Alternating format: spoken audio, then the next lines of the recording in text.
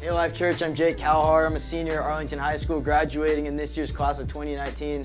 And I just really want to thank you guys for your support and everything Life Church has done for Canvas as a whole, and especially with the camps. Camp for me has been a big factor in my life in determining who I am today. I came in as a freshman, kind of didn't really know what I was getting myself into, didn't know where I was at with my faith. And I'd gone to church camps before, and so I didn't have that high of expectations going in. So when I got to high school, I'd never been to a high school camp, so this was a first for me. And seeing the changes that he was making in these kids' lives was just something I'd really never seen before. And that night I really felt the Holy Spirit for the first time. And it was one of the most powerful things I've ever felt. And if you're a parent and you have a kid who's maybe debating on whether he should go to camp or not, I will tell you from firsthand experience, it's not like any other church camp. This camp is something special. They will experience God for the first time, and it is amazing. So a day at summer camp looks like this. You wake up, you have 2 hours of worship, our amazing band's out there playing songs. Then we all get together and we go out and go inner tubing. I got to wakeboard, water ski. We even get to go cliff jumping if you're into that. Kind of anything you're into, we got it here at church camp. So, and camp kind of turned things around for me. I came home from camp, really was making a big impact in my school, inviting kids to camp who maybe don't have the funds to pay for camp, and everything you guys do helps. And I just want to thank you guys as a whole for doing what you're doing. Make sure you come to summer camp this year, 2019, if you're interested. Thank you. Yeah, the ending was kind of dumb, but. That is one of our graduates, Jake Calhar, and he went to winter camp for the first time 3.5 years ago as a freshman and experienced the Holy Spirit for the first time in his life. And when he said he came back a different person, he came back a different person. He came back and went into his school, and he saw kids differently. He saw it as a mission field. He saw those kids who were sitting alone in the cafeteria, and he just began to sit down with them and befriend them. Jake is graduating this year, knows that God's calling him to be a pastor, and is going to Washington State University for some reason, so there's a mix-up there.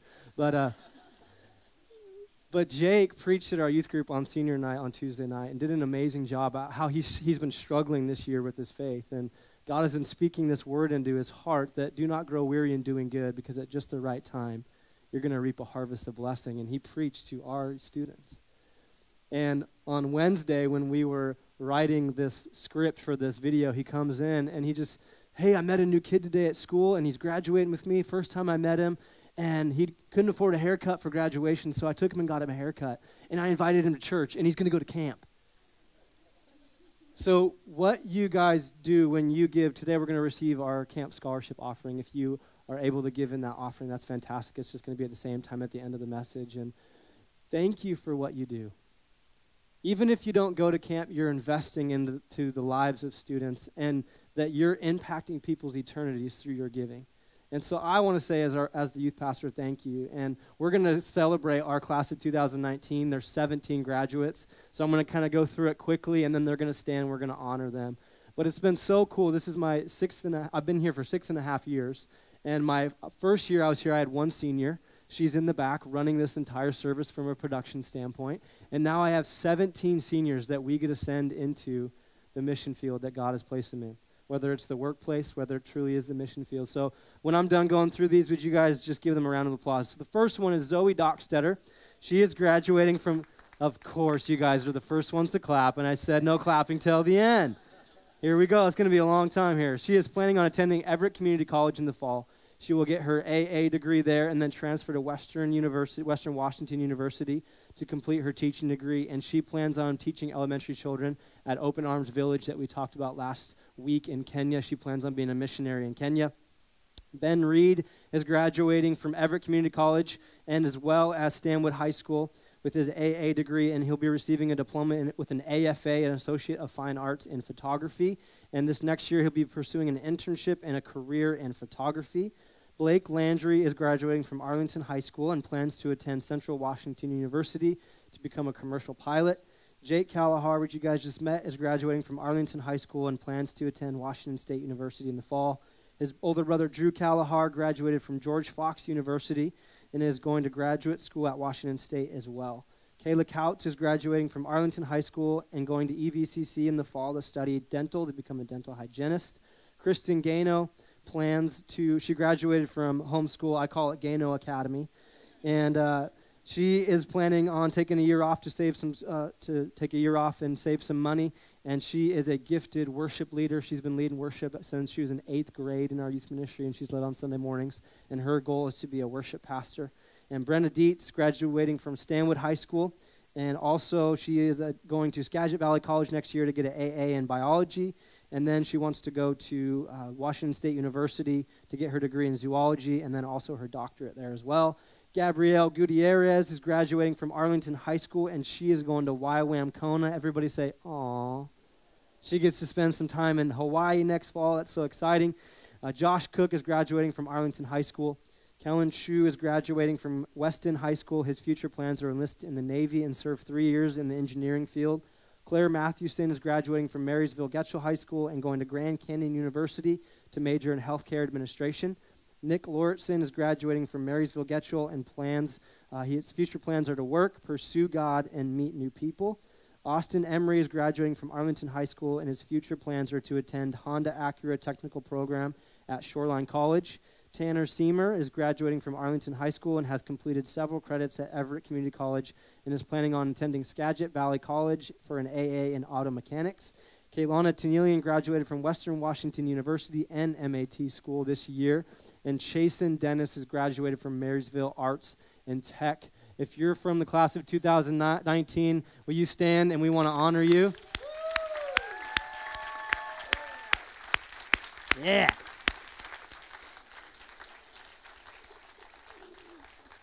That was a lot. I'm very proud of the class of 2019. I graduated in 2009, so I almost just said the class of 2009. But today we are continuing our series, The Names of God. And what I've loved about this series is seeing how, and all these stories have been in the Old Testament, of how God revealed himself to his people. And through that, most of the time, how God revealed himself to his people was when they were in the midst of a trial. They were in the midst of a crossroads. They had some decisions that needed to be made, and God revealed himself in a powerful way. And before we jump into this message and look at the Lord as our shepherd, Jehovah Rohi, I want to pray for our graduates, and I want to pray for us today. So God, I thank you so much for our class of 2019. And Lord, I know that this is just a small portion of the students who are graduating. Lord, I pray that above all else that they would trust in you with all of their heart and lean not in their own understanding. In all of their ways acknowledge you. And God, your promise in that is that you're going to keep their path straight. Lord, I pray that they would hear from you, that their shepherd, guiding and leading them, comforting them, strengthening them, and Lord, leading their lives. I pray, God, your blessing and anointing to be upon them as they go after the call that you've placed on their life. We thank you for them. And Lord, I pray for this message that you would speak through me, Lord, in a way that people can understand. Lord, I pray that right now you'd begin to work through the power of your Holy Spirit in our hearts, that there would be a silent message going on in all of our hearts where you are speaking to us directly. You are using the voice of the shepherd to speak hope and life and comfort into us today. In Jesus' name, amen. If you can rewind and remember when you graduated, this question pops up even like when you're a junior in high school. And you get asked it all the time. And when I was a senior 10 years ago, I got sick of this question because I didn't really have it figured out yet. The question is, what's next? What are your plans next year? What are you going to be doing with your life? What degree do you want to pursue? What school are you going to? And it's like all of these questions and all of these things stack up, and it's kind of overwhelming at times if you're not a planner. And another way that to really, as I think about like what's your next step and how can we talk about that today is, what's leading you to that? What's really guiding you through this life, helping you make the decisions that help you move your life forward, move you to a place that God has you, he created you for and he has for you? What are the kids doing back there today? Sounds like a gaggle of geese back there. What is the driving factor of life that's moving you forward? And I think so often in life, what begins to happen is that the busyness of life clouds out God's voice in our life. that we miss out on what God has for us because we're so busy. It seems like every conversation that I have in the lobby and people ask me, hey, how are you doing? Or I ask, hey, how are you doing? What is the answer? I'm busy. I'm busy. It seems like everybody has just been caught with the chronic case of busyness. And I think that the enemy is using our busyness to cloud out God's voice. That if the devil can't make us bad, he's going to make us busy, because when we're busy, we're not taking the time to tune out all of the other voices to hear the voice of the shepherd. And so often we let our emotions become the driving force that's leading us through life. You ever had seasons of life that your emotions have guided you through your decision making of what's next for your life? And it kind of seems that like it's just up and down, and you're being led by every single emotion that you feel. The problem is that it leads us to places that are away from God and what he has for us. The prophet Jeremiah said that the heart is deceitful above all things. Who truly knows how wicked the human heart is? That our emotions can play tricks on us, and we make decisions based on the way that we feel, and then we get far away from God, and then we're like, God, where are you? God, where are you at? Why don't you, will you bless what I'm trying to do here? Or we're led by what job we have.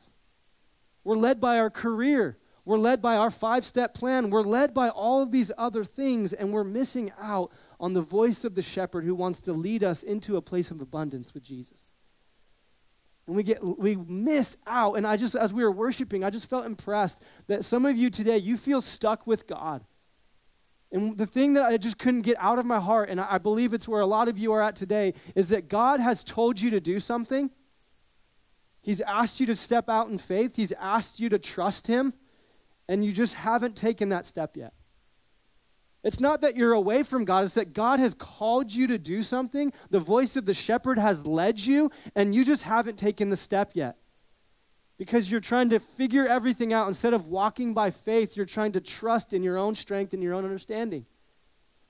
And God wants to guide you by the voice of the shepherd. He wants to be close to you. He doesn't want you just to be led by your emotions. Emotions are okay. We have to learn how to manage our emotions. And King David in the book of Psalms is where we're going to be at today, where we see the Lord reveal himself as the Lord is our shepherd, Jehovah Rohi. It's through this King David character. And if you're new to the Bible, the book of Psalms is a collection of songs written by a bunch of different authors that really, I think, is a perfect window into the heart of the human being. These songs are songs of celebration. These songs are songs of hope and God's love and his goodness to us. There's also songs of like, God, are you there? God, do you care about my life? I don't think you're there. I would rather die. Lord, help me. And there's all these different songs. And we see like a season of King David's life in Psalm 22 because he wrote a lot of these songs. In Psalm 22, before Psalm 23, we see that David is just like really struggling with his emotions. So much so that he says this in Psalm 22, 1-2. He says, my God, why have you forsaken me? The very words that Jesus said on the cross. My God, why have you forsaken me? Why are you so far from saving me? So far from my cries of anguish. My God, I cry out by day, but you do not answer. By night, but I find no rest. This guy is not having a good day. He is like, God, do you care about my life? Why have you forsaken me? Why have you left me? Like in the middle of this, in Psalm 22, 12-15, many bulls surround me. Strong bulls of Bashan encircle me. Roaring lions that tear their prey open, their mouths are wide against me. I am poured out like water, and all my bones are out of joint. My heart has turned to wax. It has melted within me. My mouth is dried up like a potsherd, and my tongue sticks to the roof of my mouth. You lay me in the dust of death. This guy is desperate. His emotions are all out of whack. He is just going and just telling God how he feels, which is okay to do. He's letting God know that right now I'm not doing good, but it's so crazy the shift that he makes at the end of Psalm 22.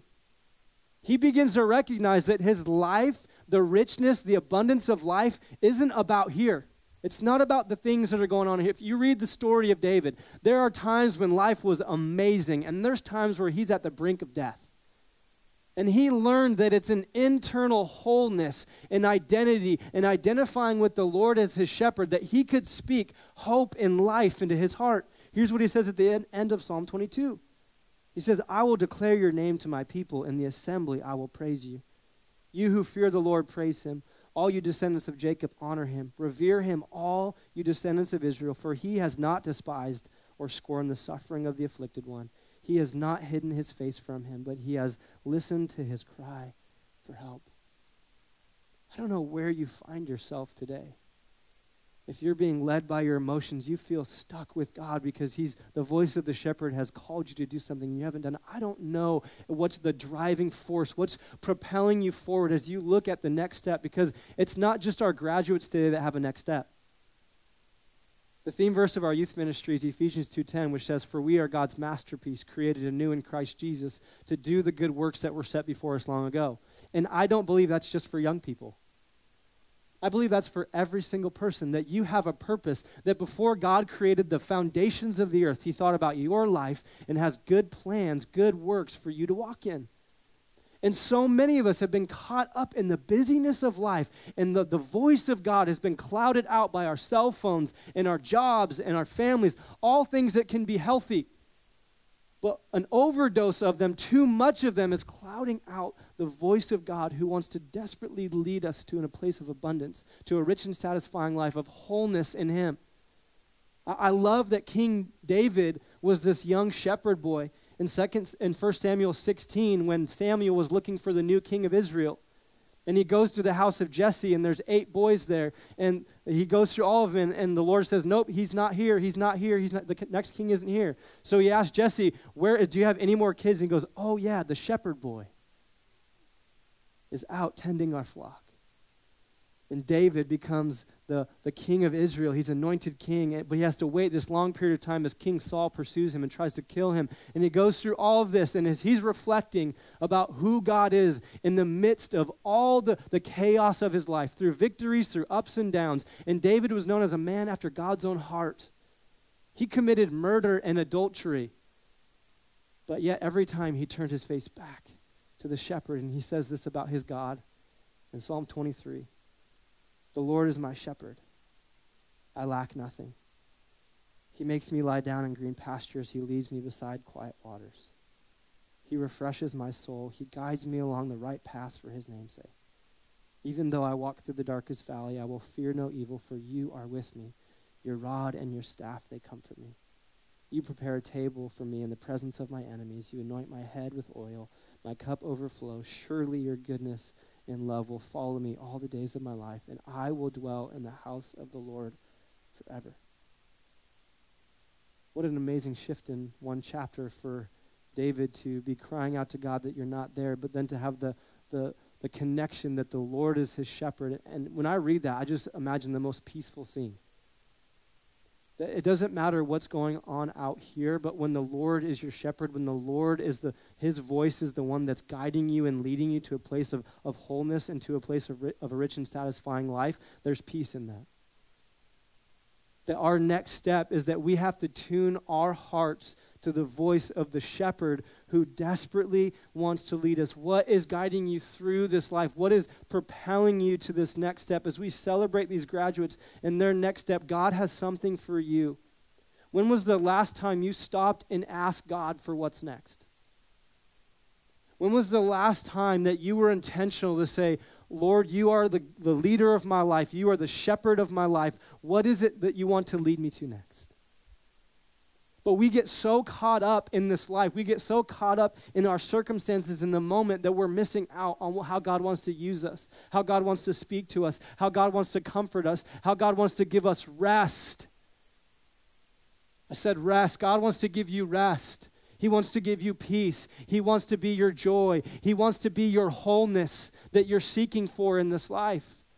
When was the last time you gave him 10 minutes of your time without a phone sitting next to you, without some music playing, that you just said, God, I want you to speak to me. I need your voice to be guiding me through this life. But we get so caught up in all of this. Why would God use this metaphor as us as sheep and him as the shepherd so often through life? I was asking that this week, and so I looked at what is it about sheep that resonates with us as human beings? And the first is that they're not very smart. They're just not very smart animals. They're very stubborn. They're very prideful animals. Sheep are so stubborn that they will only be led by their shepherd if somebody else tries to lead them, because you cannot drive a sheep. If you've watched a cattle drive, try that with a sheep. They will look at you like, what are you trying to do here, buddy? You can lead a sheep into a pasture and they will eat all of it and they won't leave. They'll eat all of it and they're so stubborn they will stay in a field. They will eat the feces of the other sheep and then they'll die unless they're led. They are stubborn, prideful animals and they tend to wander. It's like God's trying to say, like, it's basically what a human does. We tend to wander. We're very stubborn. We want it our way. And here's the thing that I think really God's trying to say is that sheep cannot be led without a shepherd. They can't survive without a shepherd.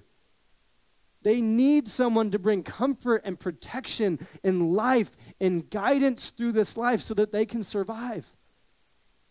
And God, this metaphor is this beautiful imagery that God desperately wants a relationship that he knows us and we know him.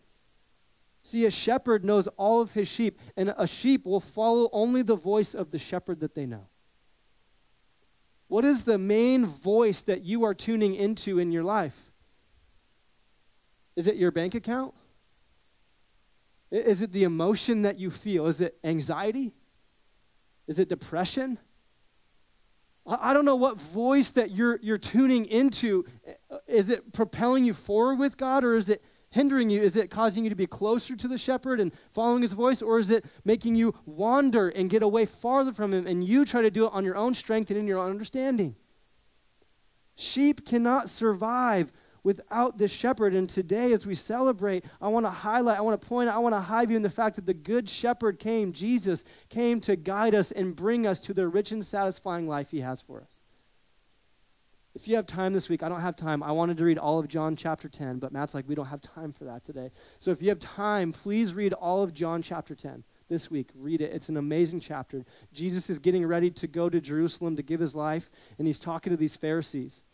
And he says this in John 10, 9 through 11. He says, I am the gate. Whoever enters through me will be saved. They will come in and go out and find pasture. The thief comes only to steal, kill, and destroy. I have come that you may have life and have it to the full. I am the good shepherd. The good shepherd lays down his life for his sheep. What Jesus is trying to say is that there's going to be a lot of different things that are coming after your heart. There's going to be a lot of people who say there's different ways to get to heaven. There's different ways to have this rich and satisfying life that I came for. But what Jesus is doing, he's painting this picture. Back then, what they used to do, they used to create these pens for sheep that were like, you couldn't climb over. There was like this gate that you had to, and they only had one opening.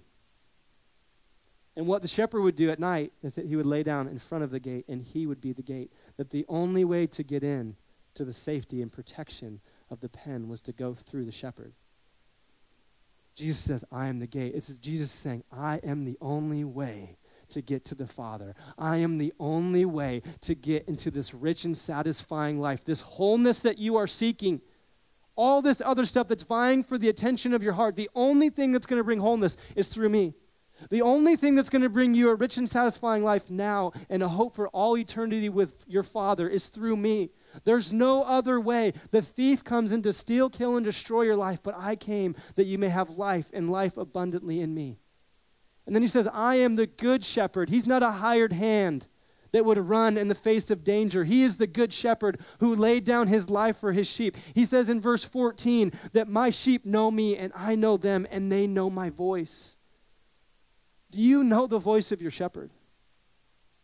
Do you know the voice of Jesus that wants to bring you into an abundance? But Jesus says, I'm going to bring you into this pasture. I'm going to bring you into this rich and satisfying life. But he says, I'm the gate that brings you in, and I'm also the gate that sends you out.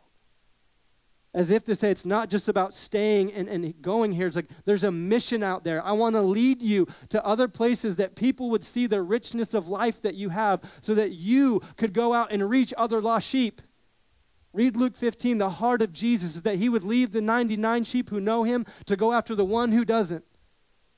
He desperately wants people to have a relationship with him. He says, I'm the good shepherd who's going to lay down my life. I'm going to lay down my life for my sheep because I love them. Jesus is our good shepherd. And in Psalm 23, here's what we see. If you guys can put that back up on the screen. I'm just going to kind of go through this verse and show you what the good shepherd wants for your life. Verse 1. The Lord is my shepherd, I lack nothing. The Lord wants to be your provision. He doesn't just want to provide for you. He wants to be Jehovah Jireh and be your provider. That with Jesus, you lack nothing. When you have him, there's a wholeness that when you are identified as his son or daughter, that there's a wholeness that can't be taken from you. That you lack nothing in him. Verse 2, the shepherd leads us to a place of abundance, green pastures. He leads me to green pastures. He leads me to still waters. Why? Because sheep can't drink from a moving stream. Sheep have to drink from slow-moving water. It's like God knows what you need, and he's going to bring you there. And so often we think this is going to be like material things out here. No, it's in here.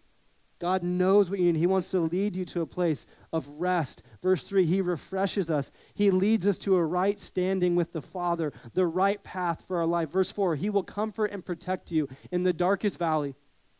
And if you're in a dark valley right now, you need to know that the Lord has not left you. No, his rod and his staff, they will comfort you and protect you, and he will not leave you. Verse 5, he's preparing a feast for you. He's preparing a place for you in all eternity. He wants this relationship with you that's not just for here and now, it's for all eternity. Verse 6, I love how he closes this out, and surely, you can be sure of this, that his goodness and his unfailing love will pursue you all the days of your life. Jesus will not stop pursuing you. His voice has not left you. Have you been clouded out by the busyness of life? Have you not taken that step of obedience, and it's clouding out the voice of God that he's calling you to move forward to a place of a rich and satisfying life in him? It's not about having just peace in all of your circumstances. It's about trusting the shepherd in all time. And that's what David's saying. This Psalm 23 is this declaration of trust in his shepherd. What he's saying is, Lord, basically, I surrender my life to you. I trust you. I trust your leadership. I trust that your voice will be the voice that will lead me to these places. Can you trust that it's God's voice that will be leading you to the places of a rich and satisfying life? To a place of rest and abundance in him. God desires this relationship with his creation. Sin distorted this relationship. Sin fractured the relationship that God intended with his children. So he sent the good shepherd to lay down his life as a one-time sacrifice. And Jesus Christ rose again from the grave so that we can have life to the full now and a hope for an eternity with him. And he's not going to stop pursuing you with his goodness and his love until you take your last breath. It's as easy as turning to him. The Bible will say, repent. That you say, God, I know that I've been running away. I've been trying to lead my own life. I've been trying to do life on my own. I've been stuck, God, but I want you to be the good shepherd, and your voice is the very thing that will lead me there. Where does his voice lead us? It is his voice, the voice of God, our shepherd, that leads us to the rich and satisfying life that we desire. We can't do it without his voice guiding and leading us. We have to have the voice of the good shepherd speaking to us. Have you heard the voice of your shepherd calling to you? When was the last time you just took a moment to have the Lord speak to you? That you didn't have an agenda, that you went to him for him to try and bless your life in the circumstances that you're in, or say, God, I trust you. God, all I need is you. I don't lack anything in you. Would your voice guide me? Would you direct me? Would you give me the direction and comfort and guidance? Or is the busyness of your life crowding out the voice of the shepherd calling you? There's this statistic that drives me insane as a youth pastor. It's what motivates me. There's this stat out there that says that 80% of students who grow up in church, and then when they graduate, they stop going to church after they graduate. They walk away from the faith. That motivates me every single day. And I think one of the main reasons why people are walking away from the church is because they're not experiencing the Holy Spirit. They're not experiencing the voice of the Lord guiding them. They don't know how to tune in to the voice of the Father. 5 years ago, I told Pastor Matt in a meeting, like we were doing games and our youth ministry was struggling. I was trying to figure out ministry and life. And I said, I can't do games anymore. It's driving me insane. He said, well, what are you going to do? I said, we're going to do a service. We're going to give kids the Holy Spirit. It's better than any entertainment they can have. We're going to go after this thing. We're going to be on the mission of Jesus Christ to reach people who are far from him, and we're going to love people who nobody else wants to love. And God has just been pouring out his Spirit on my team, and he has been transforming lives by the power of his Holy Spirit, and we're praying desperately. That's why we do camp. Because we believe if you can get kids out of the normal environment, you can get them in an environment where our people are investing love and hope and speaking about the hope of Jesus, when they can get away from the normal pace of life, that they can tune into the voice of their shepherd who is calling them and leading them and guiding them to go home and make a difference in their community and in their world. I want to reach this generation before we have to rescue this generation. So let's invest into this next generation. That's why our kids ministry, if you haven't been into our kids ministry, go volunteer in there, because the shepherd is speaking to those kids. He is transforming little hearts to be on mission for him, to go after it. As a father of 2 young boys, I love our children's ministry, that my 2-year-old comes to church and he hears about Jesus at home. He hears about it at church. My kid wakes up on Sunday and says, "Church, let's go to church, Dad." But at some point, my son's going to have to not just listen to the voice of his earthly father, but I want my sons to know the voice of the shepherd guiding and leading their life. And it's going to be a slow transition where I say, you need to trust the shepherd. Trust him. Because my kids aren't my own, they're his. And I want my kids to know the voice of their Abba, their shepherd, their Jehovah Rohi, so desperately. And we have to take moments like camp where we can tune in to who God says we are and the plan that he has for our life. We're so passionate about camp here. It transformed my life. It's transformed many of our staff members' lives.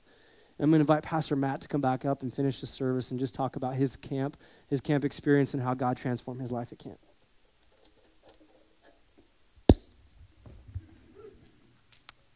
I am so grateful for our youth team and our children's team. You guys are the heroes of this church. I thought I'm going to try something. If you serve in children's ministry or youth ministry, you please stand. Stand up, please. These are the heroes. Look around. Look around. Thank you, guys. I didn't do that last year. I was sitting there thinking, like, how many of them are in here right now? Because they served last service, right? And it's like there's a whole other team back there right now serving, and they're the heroes. And I say they're the heroes because God began to speak to my heart when I was a kid. See, I was a hostage at church. My mom and dad came to know Christ. My mom when I was 11, my dad when I was 12. And so when dad got saved, I had to go to church. Like, it wasn't like I didn't have a choice anymore. I had to go to church. And the youth workers and the children's workers, they're my heroes because they're the ones that begin to speak into my heart. They begin to speak into my life, and then the Holy Spirit began to speak into my life. And you guys, we're praying every week that you would hear the voice of God when you're here at church. Did you know I'm also praying that you would hear the voice of God when you're at home? That you would hear the voice of God all the time. He is the good shepherd, and his sheep know his voice. And you guys, learning to hear this voice of God, it does take a little bit of effort. It does take a little bit of time. And for me, camp is such a big deal because by the time I went into my senior year of high school, I spent my whole junior year of high school running from God. My mom had told me, like, my whole life since I was 12 that, for 5 years, she said, "You're going to be a pastor." I'm like going, I do not want to be a pastor. Okay, no way. I want to go make lots of money. That's what I want to do. And so pastors that I knew didn't make any money. I'm like, I don't want to do that. And so I was just running from God. And I'd been to 5 different camps. And here was my problem. I would go to camp, and God would speak to my heart in such a powerful way that I would make just radical commitments to him in my heart. I would say, "God, I'm all yours. God, I love you." You ever done that? Like, you say, "God, I'm in." You hear God's voice, and you say, "God, I'm in." Well, then I would go home, and I'd get back into my life again and around all my friends and do all this stuff. And by the time camp would come around again, I would feel so far away from God. And then I'd go to camp, and I'd hear his voice, and I'd make another commitment to God. And then I would go home, and this process went on for 5 years. And I went, finally, by the time my junior, I'm like, I'm a hypocrite, so I might as well just be real, and I'm just not even going to serve God anymore. And about midway through my junior year of high school, my mom said to me, "Matthew, you're not fooling us. We know what you're doing." I'm like, "What are you talking about?" She goes, "You know what I'm talking about. You're out every night of the week, and we know what you're doing. This isn't that big of a town." All right? We know what you're doing. You're running from God. And I'm like, don't judge me. Whenever kids say don't judge me, that's code for you know what I'm doing, and I don't want you to know what I'm doing, and so I'm going to force you away from me. That's why they say don't judge me, okay? So I'm like, don't judge me. You can't do it. And my mom's like going, look, I'm not judging you. All right? I just know. And you need to know that I know, and you need to know that Dad knows, and you need to know that God knows. And if you want to run from God, you go right ahead. If you want to go to hell, go right ahead. Me and your dad, we're not. When she said that, I went, oh, you just told me what? And I just, and she's like going, look, you're not fooling anybody. But here's what happened that day. I felt in my heart, my mom turned me over to God. Mom and Dad, there's a point when you turn your kids over to God. It's a transitional thing that happens as they grow, because the first way they hear God's voice is through you. You hear God's voice and you speak it into your family. But as they grow older, they need to start to hear his voice. And my mom, at a 17-year-old kid, she's been trying to do this in my life. And at this moment, it was like, she's like, look, you're his. You choose to follow him or not. Your choice. So fast forward a few more months goes by, and the end of the school year happens, and I've just been doing all the stuff I've been doing, and my mom says, you're going to camp. I said, I'm not going to camp. She says, you're going to camp. I said, I am not going to camp. I have to work. I got to pay for my car, blah, blah, blah. She goes, look, you live in my house. You're going to camp. Your dad and I have already decided. You go to camp. Morgans, go to camp. That's what you're doing. And I'm like, no, I'm not. She goes, look, I've already told you, you are. But I'll make you a deal. If you pay for it, which was, my mom needed me to pay for it because they were broke. If you pay for it, you can drive your car and you take your brother and your cousin and you guys go to camp. And after one day, you have to stay an entire day. You have to stay an entire night. On the second day, if you don't want to be there anymore, you can come home. And my mom, man, she prayed. She fasted. She cried out to God, God, get a hold of my boy's heart. And I went to that first chapel service, and I'd been to this, guys, this is my sixth camp at this time. I'd been there. I sat there like this. I'm like, just forget you. I am not doing this. And I didn't. I got through that. I'm like going, sweet, I'm out of here. I told my brother, I'm out of here. They're like, oh, you are not leaving. I'm like, I am out of here in the morning, dude. I'll be first out here. Well, they had this afterglow, which is just another way for them to have another service. Okay, so like they had an afterglow, and I go to the afterglow, and I'm sitting there going, you gotta be kidding. Another one of these things. Great. And this guy got up. I don't even know who this guy is because he just visited for the night. And he got up and he told this story. He says, I was the captain of my football team. He was only a couple years older than us, so now he's in college. Like, I was, going to parties every night. I was hanging out with people every night. In fact, I had to be around people because every night when I would get home, I'd get home as late as I could get home, and I would lay in my bed and I would stare at the ceiling. And I felt two things. One, I couldn't understand why I was here. And two, I felt utterly alone. I mean, my whole family was home. I had just left a party where I was with all my friends. I'm constantly around people, but the only time I was ever alone was in my bed, which I hated to be in my bed. And I was so alone. And I mean, like inside of me, you guys, even now, God started going, oh, because I was so alone.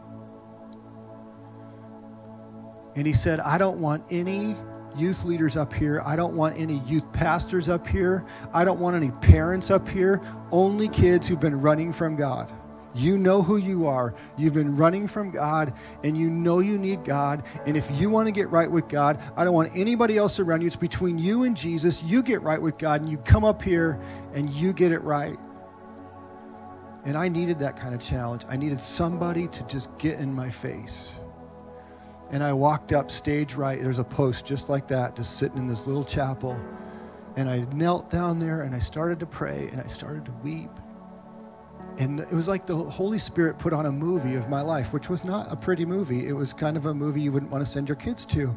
And it was just like, and then he would hit pause. And I would say, God, will you please forgive me of that? I'm such a jerk. He'd say, yep, we're good. And then he'd start the movie again. And I'd say, God, will you forgive me of that? He'd say, yep, we're good. Went on for 45 minutes. I repented of all of my sins. And I left out of that chapel that night. And I told God I would do anything he wanted me to do. I just have to have his voice in my life. And I got to tell you guys, I've been in ministry for 30 years, and whenever I stop hearing his voice, I start crying out to him, God, I need your voice. I must have the rush of your Spirit in my life. I cannot just simply exist. I cannot simply just do life. I must have your voice in my life. And you guys, I can tell you with all complete honesty, I have never felt alone since that day. I've been in trouble. I've been desperate. I've felt scared, but never alone. Because when I wake up in the middle of the night, and I don't know if this ever happens to you, but I wake up sometimes and I am so afraid. It overwhelms me that those people that live down the hall, the shorter ones, I'm responsible for them. And I'm thinking, how am I going to do this? God, what am I going to do? And God, I already know what I need to do. I need to just get up out of my bed and I need to go spend some time with him. You guys, camp for a kid changes their life because it gets them out of their daily routine and their daily life, and they do really fun stuff. Tina and I, we bring our boat. We share our boat with the kids at camp. It's totally worth it to us. We want to spend time with those kids and let them know how much God loves them. And then they get in these services, and you guys, we watch them, and it's such a cool thing how God starts speaking. Don't you wish you could go to camp? Here's what I want to tell you. You need a place where you do that. I've been a pastor for 30 years. I've heard so many pastors talk about prayer retreats they go on. I always say, oh, I need to do that. I need to do that. You know how many I've done in 30 years? 2. One was last week, and one was last winter. And I pray, and you know, I do the whole, I have a kind of a routine, but I've never just taken my soul to camp. So I did it last week. It feels so good. I want you to know that Jesus said that if we will seek him with all of our heart, we will find him. And I got to tell you, to hear the voice of God is not as simple as we think it is. Because for you and I, when we want to listen to classic rock, we turn 102.5. It's very simple. It locks right on. 102.5 there. Do you want to listen to Christian radio? 105.3, 106.5. You just dial it, and it's there, and it's crystal clear, and it stays there. Right? Hearing God's voice isn't like that. It's kind of like the transistor radio. Remember those? Got it. Don't move it. And then it goes out anyway, and you're like, oh, I got to go read. You know, TV, when you used to hold the foil for your dad, you know, and you can try to watch the game. Yeah, it's like that. Because here's why. There's so much interference. We've got all this interference. We've got the radio. We've got TV. We've got movies. We've got our cell phone. I mean, like, it's like we're going to die if we don't know what our friends had for dinner. You want to try something crazy? Take these at dinner and put them in another room. Everyone's phone. I wish we would have done that when our kids were younger. Our kids do not have the skill of being without this. Failure for us as parents. They're all shaking their head over here. I could see them in the corner of my eye. That would be preposterous. That would be awful. I mean, like, you can't live without this thing. We do have a rule you can't look at the table. But sometimes they just sit there like this. We're so inundated. And I will say that I have been a failure like that. where I'm so cluttered in my life. And I really am learning that this Jehovah Rohi, the Good Shepherd, he wants to speak. And I pray that you hear his voice. We're going to send kids to camp today. If you can help, awesome. If you can't help, I get it. We'll help you send your kids to camp. Okay, there's been times in my life when I needed some help. There's times in my life, like right now, where I can help. And I like being the helper more than the helped. But wherever you're at, it's okay. And if you're new here, thank you for coming. We don't pass the baskets twice. We don't try to shake you down. In fact, we always tell our new people, don't even feel like you have to give. But we will receive tithes and offerings. So the ushers are going to come up. These baskets are going to go by. Love it if you take that Connect card and put that in there. That'd be wonderful. But we're so glad you came. And maybe you weren't prepared to give. You can do this if you wanted to do it with a giving envelope or write it on the check in the memo line. You could also do it online. Lots of people do online stuff. So like a lot of our people give online. So you can do that. But we're going to make sure kids don't miss camp because of money. We even take this out of our general fund if we have to. That's how important camp is. It changes a child's life. It changes a student's life. And so we're always going to send them. So make sure that you don't miss camp because of money. Okay, kids? There's lots of kids in here. Go tell your parents. Don't be proud. Matt said it. He'll pay for it. Just go sign me up, okay? I mean it. We'll get you there, okay? We want you to be there. Father, we love you. I pray, God, that you would speak to all of our hearts. I pray, God, that we would hear your voice personally, that we would be able, Lord, to live out you inside of us. And I pray, Father, in the name of Jesus, that you'd pour your Spirit out on our kids, that they would hear your voice and they would walk so closely with you, Lord. There would never be a time period of rebellion in their life. They would be so connected to you, Lord, that they could live out a rich and satisfying life every day of their life. And then none of our kids that graduate would stop going to church. In fact, they would take your church further and farther and greater and better than we could ever imagine because you're speaking to them. And I pray, Lord, that for all the youth in our area and all the churches in our area. We're not the only game in town, Lord. So, God, multiply your church in Jesus' name. Amen. Guys, thanks for coming. God bless you guys today.